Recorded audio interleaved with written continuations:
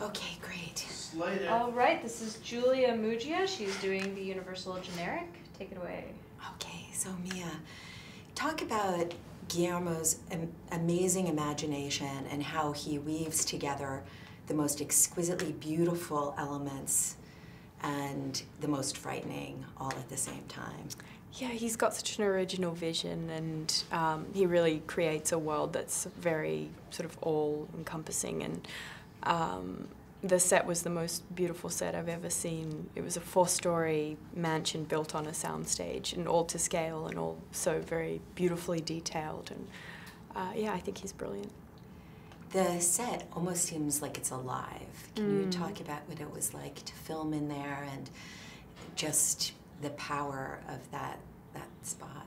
Yeah, it was incredible. I mean, I wasn't sure what they were going to do, whether we were going to be traveling to different locations or real mansions or something like that. But then when I came on and saw they were building all of the sets that were in Allerdale Hall, I just was completely blown away. And just to see such detail and beauty in the walls. I mean, even the wallpaper, they had sort of the words fear kind of sketched into the wall, but in the shape of like moths, and it was just amazing.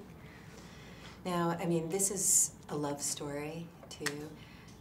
Talk about just the power of love as we see it in this film.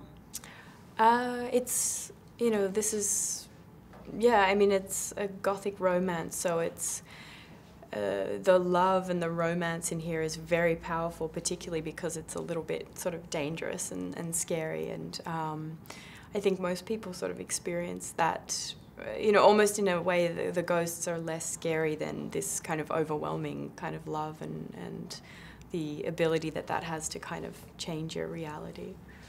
Now, working with Guillermo, I mean, obviously he's got this amazing vision, but talk about working with him as a director and how he supported you. He's just a wonderful, wonderful person. He's super supportive, and from the very beginning was very open and collaborative, and very much wanted to know our opinion and have our input, and really over the whole course of the film involved us in a lot of sort of decisions and conversations, and so that's, yeah, very rare. And so kind of somebody who's so prolific. What for you was the most, I don't know, chilling or amazing moment making this film? I think I spent a lot of the film sort of being sick or scared or tired, and so it was really fun for me when I actually got to sort of towards the end